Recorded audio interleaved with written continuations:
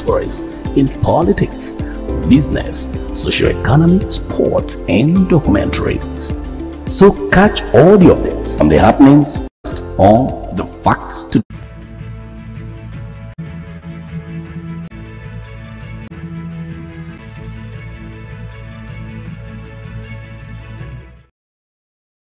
International news on Atlantic Television Network. First, the headlines. Egypt, President al-Sisi is sworn in for third term. Gaza, Israeli airstrike kills 6 aid workers. Russia, Ukrainian drones attack industrial facilities in Tatarstan.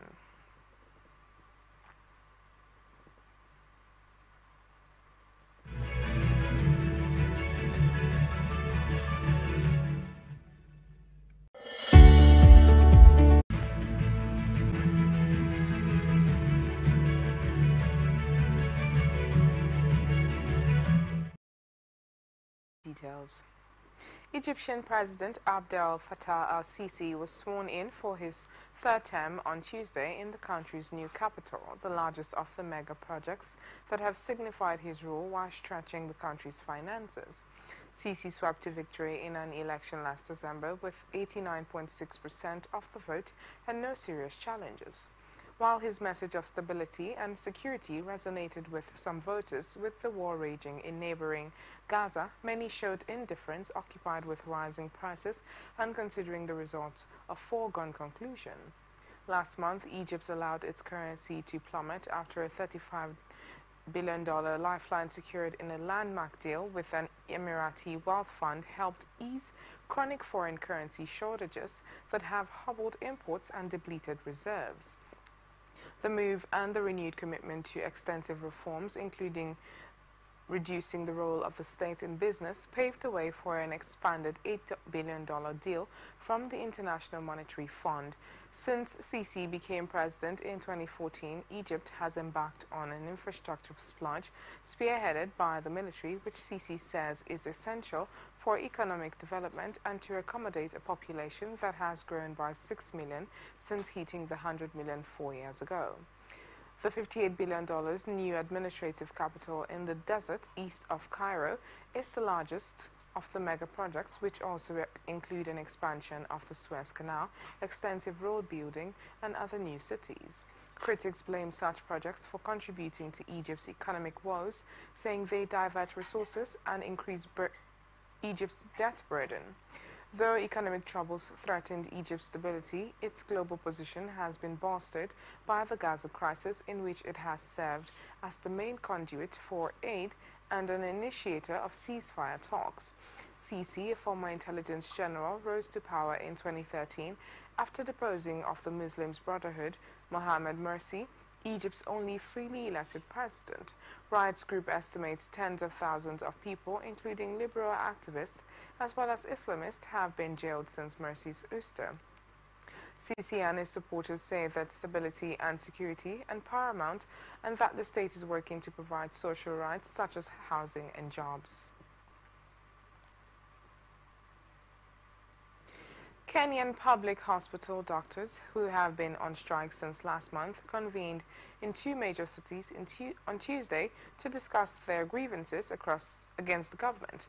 The Kenya Medical Practitioners, Pharmacists and Dentists Union, which represents over 7,000 members, went on strike on March 15th to demand payment of their salary arrears and the immediate hiring of trainee doctors. The arrears arose from a 2017 collective bargaining agreement, the union said. Doctors are also demanding the provision of adequate medical insurance cover for themselves and their dependents. It also wants the government to address frequent delays of salaries and to start paying doctors who work in public hospitals as part of their higher degree courses. The Minister of Health, Susan Nakumicha, has said the government cannot afford to hire the trainee doctors due to financial pressure on the public kitty. The Kenyan health sector, which doctors say is underfunded and understaffed, is routinely beset by strikes. Talks between the two sides aimed at ending the ongoing strike have so far not borne any deal, and other health workers, such as clinical officers, have also joined the doctors in the strike. Domestic media reported on Tuesday. The strike will take as long as it takes the government to wake up, Onyango Ndonga's chairman of KMPDU's branch in the western city of Kisumu, said on Citizen Television ahead of the rallies by the doctors. The doctors have held a number of protests in the streets of the capital and other major cities since the strike began. A previous strike in 2017 lasted 3 months, and some doctors in individual hospitals downed their tools at various times during the COVID-19 pandemic to protest lack of personal protective equipment and other grievances. Bassirou Diomaye Faye will be sworn in as Senegal's youngest president on Tuesday, pledging reforms to build on his stunning election win only 10 days after he was released from prison. The 44-year-old Pan-Africanist left-winger has never before held an elected office, but several African leaders, including Nigeria's Bola Ahmed Tinubu, are to attend the ceremony in the new town of Diamniadio, near the capital, Dakar. The formal handover of power with President Macky Sall will follow at the presidential palace in Dakar. Faye was one of a group's opposition politician freed from prison 10 days before the 24th March presidential ballot under an amnesty announced by Sall, who had tried to delay the vote. Faye's campaign was launched while he was still in detention. The former dictator will become the West Africa's fifth president since independence from France in 1960, and will admit to having a polygamous marriage. Working with his populist mentor, Ousmane Sonko, who was barred from the election, Faye declared their priorities in his victory speech: national reconciliation, easing a cost of living crisis, and fighting corruption. The anti-establishment leader has vowed to restore national sovereignty over key assets such as the oil, gas, and fishing sectors. Faye wants to leave the regional CFA franc, which he sees as a policy, and invest more in agriculture with the aim of reaching food self-sufficiency. He has also sought to reassure investors that Senegal will remain a friendly country and a sure and reliable ally for any partner that engages with us in virtuous, respectful, and mutually productive cooperation. After 3 years and deadly unrest in the traditionally stable country, his democratic victory was hailed from Washington to Paris via the African Union and the European Union.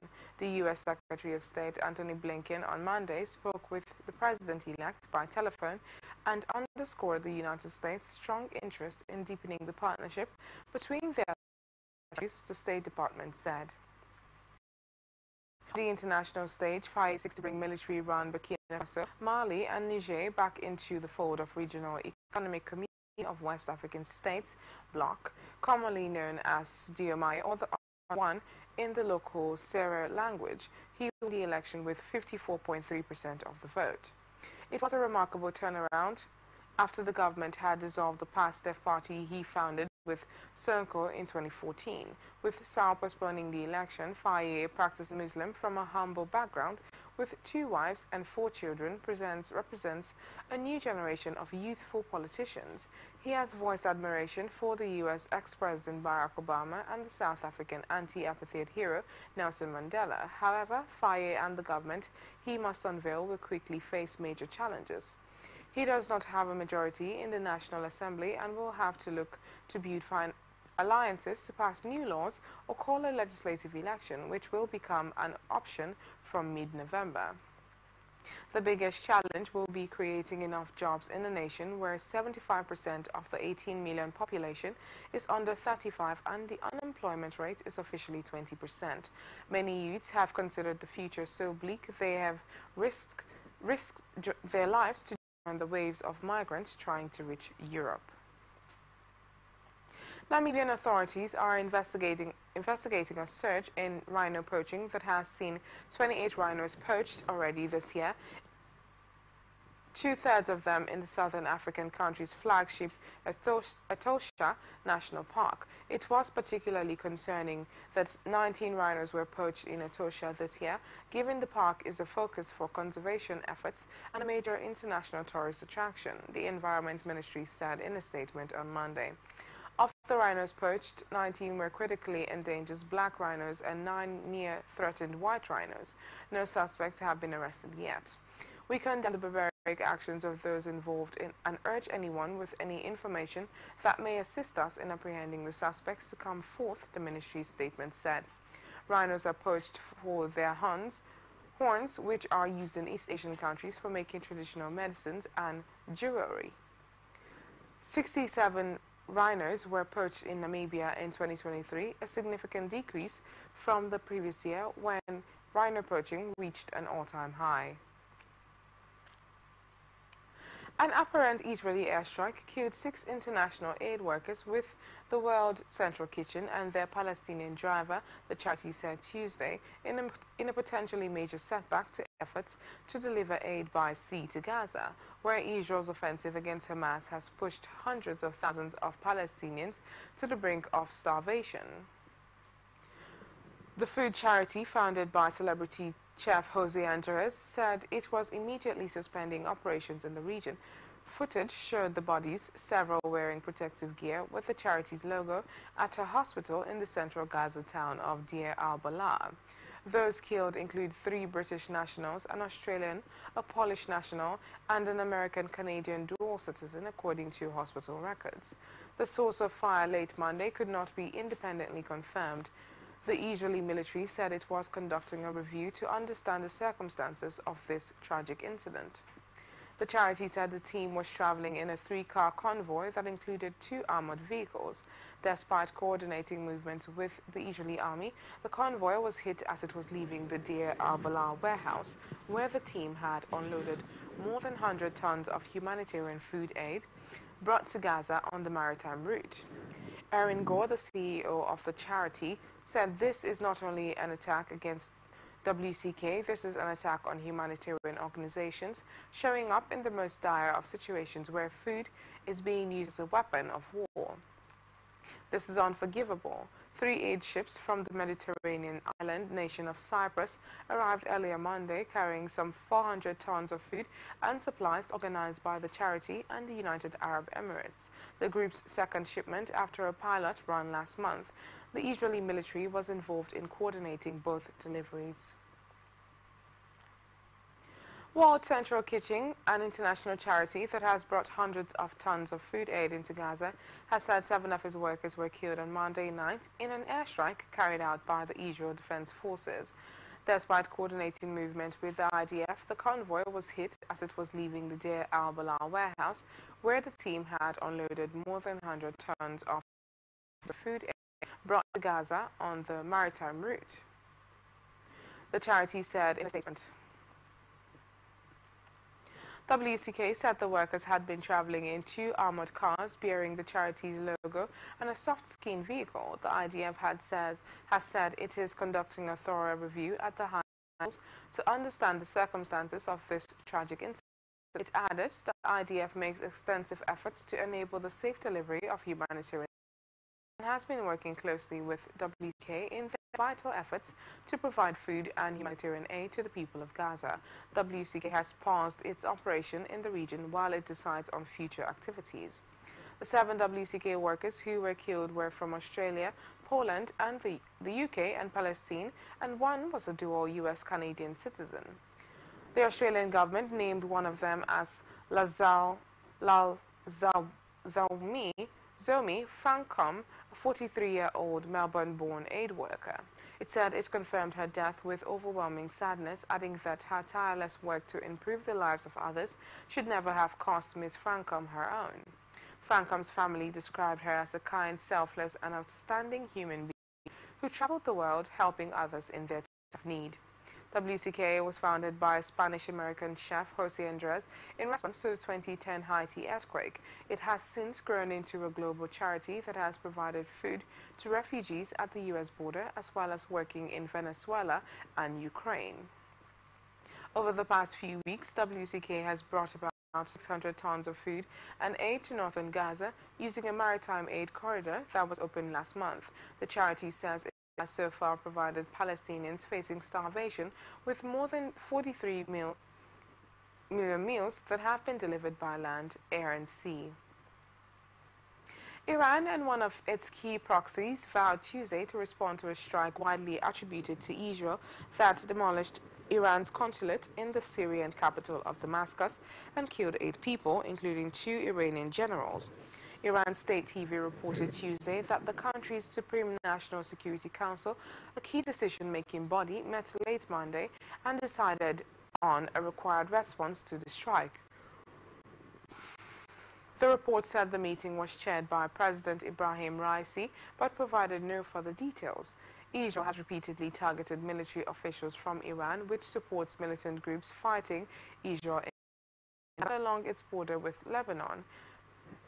Monday's strike in Damascus signaled an escalation because it struck an Iranian mission.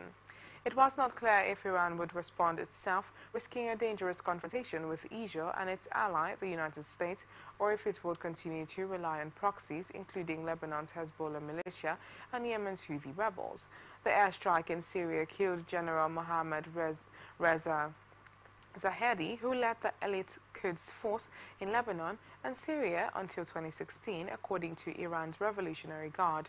It also killed Zahedi's Deputy General Mohammad Hadi Haj Rahimi and 5 other officers. Hezbollah said Tuesday that Zahedi played a crucial role in helping develop and advance the work of the group in Lebanon. A Hezbollah member was also killed in Monday's strike, bringing the overall death toll to 8. The Hezbollah announced the death of Hussein Youssef on Tuesday, but did not provide further details. This crime will certainly not pass without the enemy receiving punishment and revenge, Hezbollah said in a statement. Since the outbreak of the war in Gaza nearly 6 months ago, those proxies have stepped up attacks, leading to near-daily cross-border exchanges between Hezbollah and Israel and frequent Houthi attacks Red Sea, as which rules Gaza and attacked Israel on October 7 is also backed by Iran. Israeli strikes against Iranian targets had no comment on the latest attack in Syria, although a military spokesman blamed Iran for a drone attack early Monday against a naval base in southern Israel. Israeli strikes on Iran consulate in Syria have left at least 11 people dead, among them Brigadier General Mohammad Reza Zahedi, the highest-ranking Iranian military official to be killed since the January 2020 assassination of General Qasem Soleimani in Baghdad. Zahedi was a senior commander in Al-Quds Islamic Revolutionary Guards Corps, clandestine foreign intelligence and paramilitary wing. He commanded units in Lebanon and Syria and was most likely a critical figure in Iran's relationship with Hezbollah and Syria's President Bashar al-Assad. General Mohammad Hadi Haj Rahimi, Zahedi's deputy and the deputy of coordination with Al-Quds, was also killed in the airstrikes, along with at least 5 other IRGC advisors. Al-Quds force, which relies on networks of people across the Middle East to operate, now faces challenges in its operations. Saeed Golkar, an assistant professor of political science at the University of Tennessee, said Zahedi's death was the IRGC's most significant loss since the assassination of Qasem Soleimani. The IRGC is still reliant on one man and his networks. It cannot function independently of them, said Golkar. When you eliminate a key figure within the hierarchy coupled with the death of Zahedi's deputy, it triggers institutional disarray. Finding a successor to Zahedi, particularly amid the crisis in the Middle East, will now be a time-consuming endeavor, Golkar said. Zahedi, better known among IRGC foot soldiers as Hassan Mahdavi, joined the elite military force 2 years after the 1917 Islamic Revolution, which brought the clerical establishment to power. He received his initial command position during the Iran-Iraq War when he led a small brigade of soldiers. After the war, Zahedi was promoted to lead a larger headquarters primarily focused on training military students. In 2005, he attained his first high-ranking position when the Supreme Leader, Ali Khamenei, appointed him as the commander of the IRGC's ground forces. A few years ago, he trained Iranian forces on methods to quell anti-regime protests on the outskirts of Tehran. After establishing a relationship with Soleimani, who commanded the IRGC's Quds force, before his death, Zahedi began regularly meeting with Hassan Nasrallah, the Secretary General of the Lebanese Hezbollah militant group. Zahedi became pivotal in the supply of Iranian-made missiles to Hezbollah and had sanctions imposed on him by the U.S. In contrast to previous similar attacks, Iran promptly confirmed Zahedi's death On Monday, retaliate. Zahedi's son has urged Iran not to let his father's death go unanswered.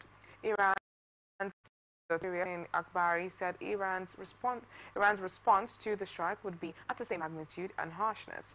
The foreign ministers of Iran and Syria also pointed fingers at Israel for orchestrating the attack. Iran will retaliate, but a major war between the two countries is unlikely. The IRGC would likely target certain positions somewhere like Erbil in Iraq or the Republic of Azerbaijan. China has a unique opportunity to drive forward an energy revolution in Africa, but it must first reserve nearly 2 decades of neglect of green power investments there, research from Boston University showed on Tuesday.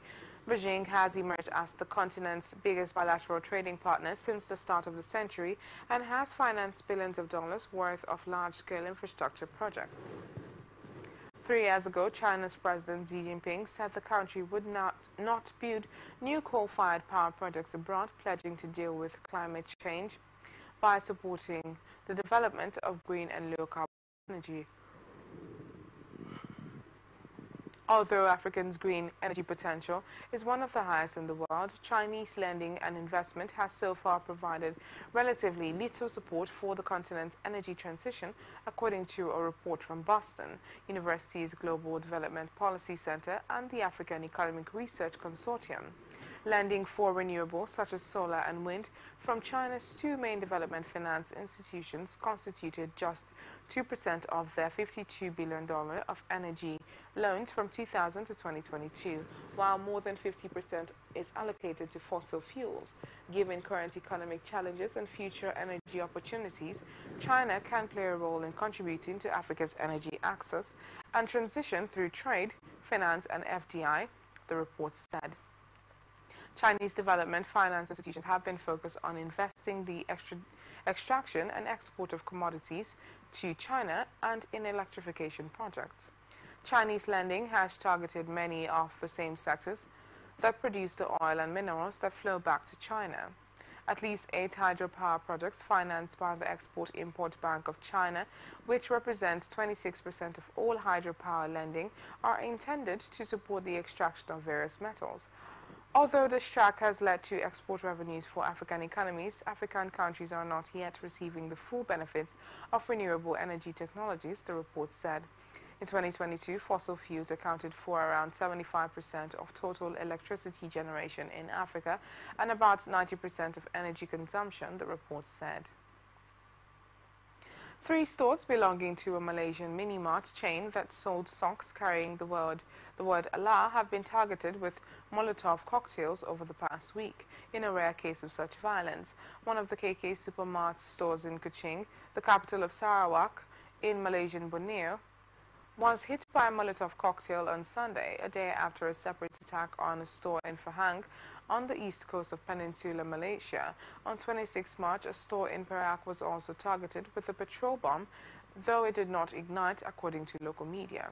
No one was injured in the incidents, which are being investigated by police. The attacks came after pictures of socks bearing the word Allah at one of the chain's stores were shared widely on social media, provoking outrage among Muslims who viewed use of word in association with feet to be offensive. Mostly Muslim ethnic Malays make up 2/3 of Malaysia's population, while the country also has large ethnic Chinese and Indian minorities. Chai Ki-kan, the CEO of KK Supermart, the country's second largest chain of convenience stores, and his wife, a company director, were charged with hurting religious feelings last week, while three officials from supplier Xinjiang Chang have been charged with abetting them. All 5 pleaded not guilty. They could face up to 1 year in prison or a fine, or both if convicted. Chai Ki-kan blamed the supplier, which the chain is suing, and said that only 14 pairs of Allah socks were found on the shelves at 3 KK supermarket outlets. Both companies have apologized. The suppliers said the socks were part of a larger shipment of 18,800 pairs ordered from China. The use of the word Allah has long been a highly contentious issue in Malaysia, where court cases have been heard over whether the word can be used by indigenous Christians in their religious worship. Such controversy had, however, been largely confined to the courtroom, said James Chai, visiting fellow at the Isia's Yusof Ishaq Institute, Singapore. The sale of the socks was a flashpoint for wider tensions, he said, pointing to the success of the Islamic-based party in the 2022 elections. Many people attribute this to years of segregation by race and religion, as well as the growing number of Islamic institutions, including schools, that have built a more conservative mindset within society, he said. Some politicians, including the youth chief for the UMNO, a Malay political party which is in the governing coalition of the Prime Minister, Anwar Ibrahim, have been accused of fanning anger by calling for a boycott of the stores. After the petrol bomb incident, Sultan Ibrahim, the King of Malaysia, has called for unity, saying community leaders must act with maturity. A senior police figure also warned against escalation, saying there should not be a repeat of the 2001 Kampung Medan riots, which occurred between the Indian and Malay communities, local media reported. James Chai of the ISIS Yusof Ishaq Institute said there were no indications yet that the tensions could escalate to the level seen in 2001 or in 1969, when deadly racial riots occurred between the Malay and Chinese communities. He added the patrol attacks should serve as a caution that the harmony and peace that you have in the racial communities should not be taken for granted. Japanese citizens will all have the same family name in 500 years' time unless married couples are permitted to use the separate surnames. A new study has suggested, as part of a campaign to update a civil code dating back to the late 1800s. The study, led by Hiroshi Yoshida, a professor of economy at Tohoku University, projected that if Japan continues to insist that couples select a single surname, every single Japanese person will be known as Sato-san by 2531. Yoshida considered that his projections were based on several assumptions, but said the idea was to use numbers to explain the present system's potential effects on Japanese society to draw attention to the issue. If everyone becomes Sato, we may have to be addressed by our first names or by numbers, he said, according to the Mainichi. I don't think that would be a good world to live in. Sato already tops the list of Japanese surnames, accounting for 1.5% of the total population, according to a March 2023 survey, with Suzuki a close second. Some social media users wrongly assumed the study, first reported on Monday but published in March, was an April Fool's Day prank. But Yoshida said he wanted it to give people pause for thought. A nation of Satos will not only be inconvenient but also undermine individual dignity, he said, according to the Asahi Shimbun, adding that the trend would also lead to the loss of family and regional heritage. According to Yoshida's calculation, the proportion of Japanese named Sato increased 1.83 times from 2022 to 23, assuming the rate remains constant and there is no change to the laws on surnames. Around the half of Japanese population will have that name in 2446, rising to 100% in 2531. Couples in Japan have to choose which surname to share when they marry, but in 95% of cases, it is the woman who changes her name. However, the picture would be different if Japan's government submitted to growing pressure to allow married couples to use separate surnames. The study contained an alternative scenario extrapolated from a 2022 survey by the Japanese Trade Union Confederation, in which 39.3% of 1,000 employees aged 20 to 59 said they wanted to share a surname, even if they had the option of using separate ones. Under those circumstances, Yoshida, whose study was commissioned by the Think Name Project and other organizations that want to legalize the opportunity to select your surname, projected that by 2531, only 7.96% of the Japanese population would be named Sato, the Mainichi Shimbun reported. Groups calling for a change in the law of unmarried surnames hope their campaign will receive a boost from the prospect that Suzuki's Watanabe's, and indeed people called Yoshida, the 11th most common surname, could one day disappear. While the government has allowed maiden names to appear alongside married names on passports, driving licenses, and resident certificates, Japan remains the only country in the world that requires spouses to use the same name.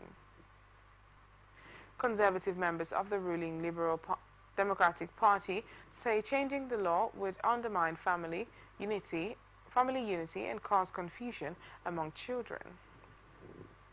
You are watching the international news on Atlantic Television Network. We will be back after this break. From the line across the ocean to the land beyond the mountains, through the Sahara, we bring on sport news, live analysis, expert discussions on trending stories in politics, business, socio-economy, sports, and documentaries. So catch all the updates on the happenings around the globe. Stay focused on the fact today, only on ATN.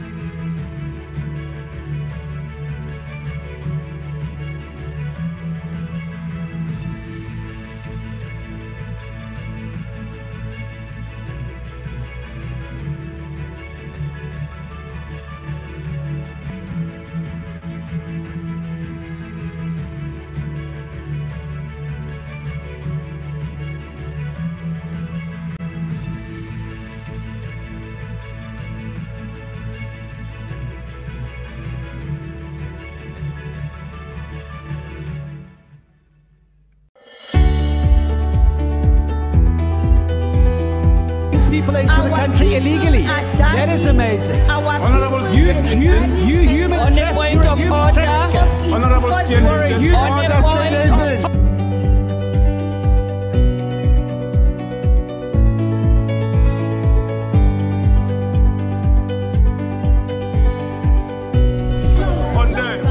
They are not picking our calls. They made up their minds. So no agreement with the EU, but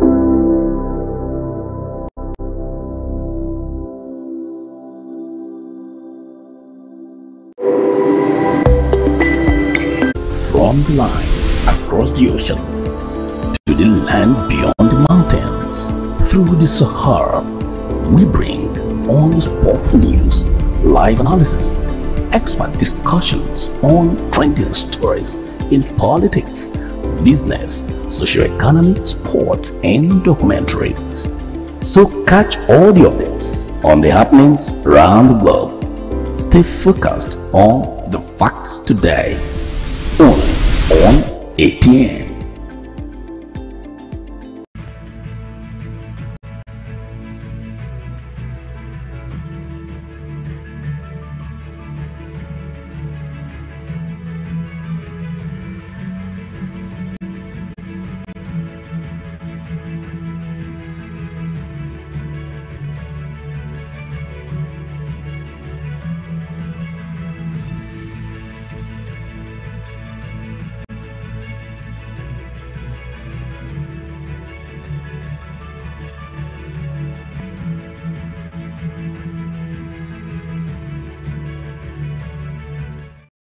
Welcome back. This is the international news on Atlantic Television Network. Now the rest of our stories. Ukrainian drones attacked industrial facilities in the province of Tatarstan Russian authorities said Tuesday in what would be Kyiv's deepest strike inside Russian territory since the war began more than 2 years ago. 7 people were injured in the attack on facilities near the cities of Yelabuga and Nizhezhkamsk, located some 1,200 kilometers east of Ukraine, Russian regional authorities said. The strike damaged a hostel for students and workers in a free economic zone where a factory manufacturing Iranian-designed drones is reportedly located, other media reports said. Tatarstan is known for its high level of industrialization. Tatarstan officials said the attack didn't disrupt industrial production, while Nizhezhkamsk mayor said the attempt to strike a refinery was thwarted by air defenses. Kyiv's officials normally neither claim nor deny responsibility for attacks on Russian soil, though they sometimes refer obliquely to them. The Associated Press could not independently verify the reports. Ukrainian drone developers have for months been extending the weapons range, part of Kyiv's efforts to compensate for its battlefield disadvantage in weapons and troops. The unmanned aerial vehicles are also an affordable option while Ukraine awaits more U.S. military aid. Neither side is currently able to make much of a dent on the around 1,000-kilometer front line. Ukraine previously has launched drone attacks in and around St. Petersburg, which lies about 1,000 kilometers north of the border. But the facilities in Tatarstan, a province on the Volga River, appears to be the most distant target Ukraine has tried to hit. In recent weeks, Russian refineries and oil terminals have targets of Ukrainian drone attacks, part of stepped-up assaults on Russian territory, including long-range drone attacks. A 12-year-old student opened fire at a secondary school in southern Finland and wounded 3 other students on Tuesday, police said. The suspect was later arrested, police said. Heavily armed police cordoned off the lower secondary school with some 800 students in the city of Vantaa, just outside the capital. Helsinki, after receiving a call about a shooting incident at 9:08 a.m., police said both the suspects and the wounded were 12 years old. Police said the suspect was arrested in the Helsinki area later Tuesday. Ministers and officials from dozens of countries are gathering in the Netherlands on Tuesday for a conference on restoring justice in Ukraine as the war sparked by Russia's invasion drags on in its 3rd devastating year. Among speakers will be the chief prosecutor of the International Criminal Court, which has issued arrest warrants for Russian President Vladimir Putin and military officers linked to the war. The people of Ukraine, they want to see justice delivered, Ukrainian Foreign Minister Dmytro Kuleba said as he arrived for the conference. His Dutch counterpart, Hanke Slot, agreed. These horrendous crimes of Russia cannot go unpunished. There is no place for impunity, she said. During the conference, a register of damage caused by Russia's invasion will formally open a process that will allow people to submit claims for compensation for damages, loss or injury suffered as a result of the invasion. The Council of Europe, whose members established the register in May last year, said in a statement that the Tuesday launch will focus on claims for damage or destruction of residential property. It said that between 300,000 and 600,000 claims are expected. The Hague-based register of damage caused by the aggression of the Russian Federation against Ukraine, or RD4U, aims to allow more claims soon, including related to damage or destruction of Ukrainian critical infrastructure.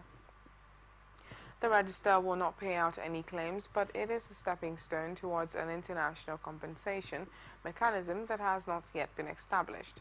The Hague is central to efforts to bring justice to Ukraine. It is home to the International Criminal Court and the International Center for the Prosecution of the Crime of Aggression against Ukraine, and the Dutch government has offered to host a special tribunal on the crime of aggression.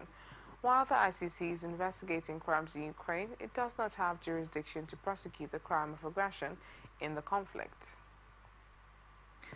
A letter signed by almost 60 charities, law firms and organizations will be sent to the Home Secretary calling for the creation of a Ukraine-style visa scheme for Palestinians trapped in Gaza who have family in the UK.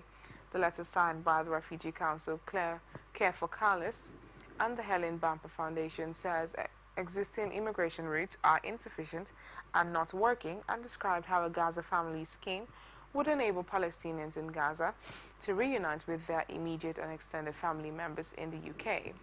More than 30,000 people have been killed in Gaza since the 7th October attack on Israeli civilians, when 1,200 people were killed and about 250 people taken hostage by Hamas militants. The letter, addressed to the Home Secretary James Cleverly, will be sent on Tuesday. It calls for the Home Office to urgently create a Gaza family scheme to protect human life and the right to family unity until it is safe for Palestinians to return, especially as fears grow of an impending Israeli ground assault in Rafah. The Home Office has said it doesn't have plans to establish a separate route for Palestinians to come to the UK. Last week, Scotland's First Minister Humza Yousaf backed the Gaza Families Reunited campaign, calling for a family reunion scheme. The letter, whose signatories include the law firms Bernberg, Pierce and Duncan Lewis, says eligible Palestinians have been unable to apply for family reunion visas due to the Home Office's requirement to enroll biometric data, including fingerprints.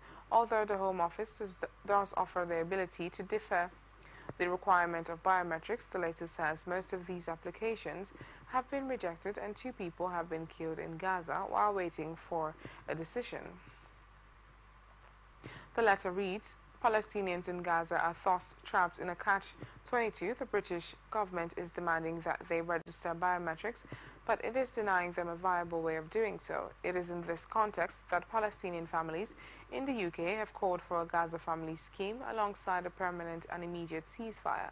The Home Secretary's refusal to make decisions on the reunion application of 3 families who were trapped in Gaza due to their inability to provide biometrics was found to be unlawful and breached their rights under Article 8 of the European Convention on Human Rights in an upper tribunal in early March. Hundreds of Palestinian families in the UK have resorted to raising tens of thousands of pounds via fundraisers to facilitate the evacuation of their families through a private company in Egypt. Since the October attack, 55,000 donations have been made and 430 funds set up in the UK mentioning evacuate or evacuation in relation to the crisis in Gaza. According to exclusive figures shared with The Guardian by GoFundMe, a petition calling for a Palestinian family visa scheme has been signed by more than 54,000 people so far. It requires 100,000 signatories in order to be considered for a debate in Parliament. A Home Office spokesperson said, "We are working around the clock to get British nationals who want to leave out of Gaza. We have a team on the ground in Cairo and at the Rafah crossing providing consular assistance. Any dependents of British citizens who need a visa can apply for one."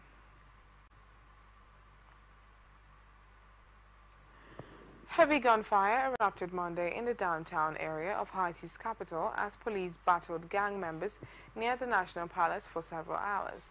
Local media reported that at least 1 policeman was shot after he and other officers were forced to flee an armored car that was later set on fire.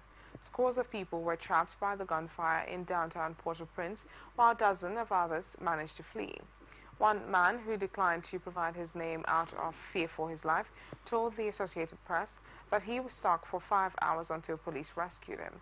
"It is the armored car that covered us, so we could leave the area," he said. A spokesman for Haiti's National Police did not return messages for comment. The latest gun battle comes more than a month after powerful gangs began attacking key government infrastructure. They have torched police stations, opened fire on the main international airport that remains closed, and stormed the country's 2 biggest prisons, releasing more than 4,000 inmates.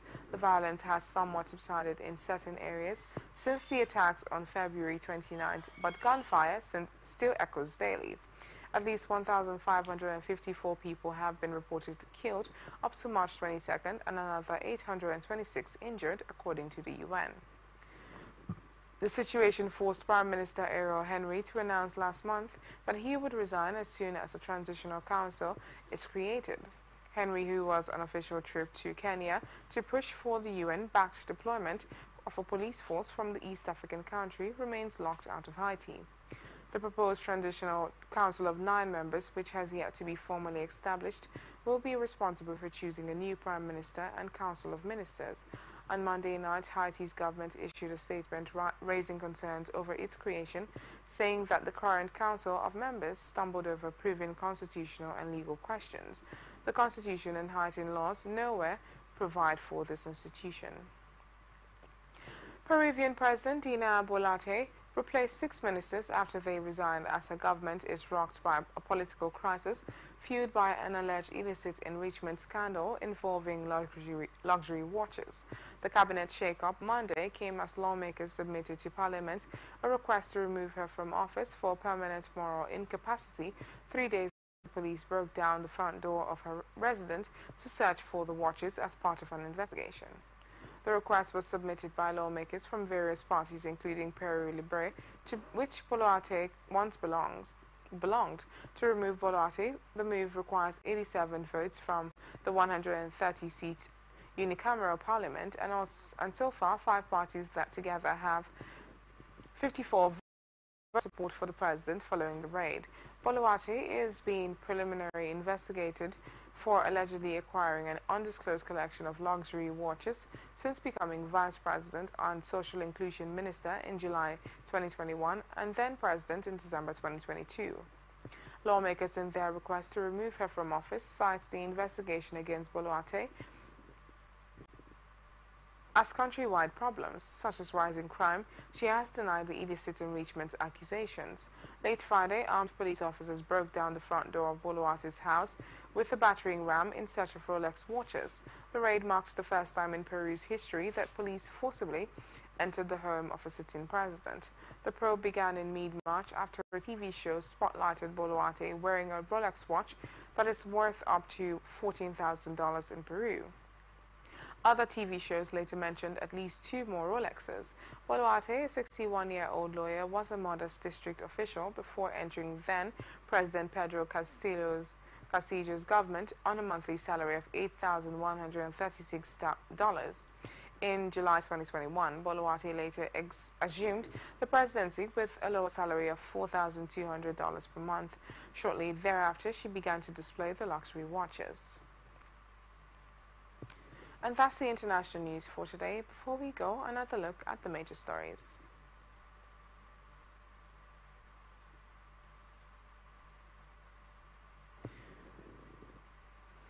I am Valentina Lawrence. Thank you for watching. You can follow us on all our social media networks.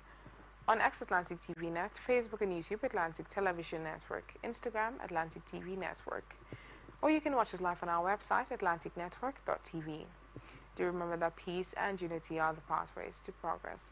Thank you. Have a lovely afternoon. From the line across the ocean to the land beyond the mountains, through the Sahara, we bring all the sport news, live analysis, expert discussions on trending stories in politics, business, socio-economy, sports, and documentaries. So catch all the updates on the happenings around the globe. Stay focused on the fact today, only on ATN.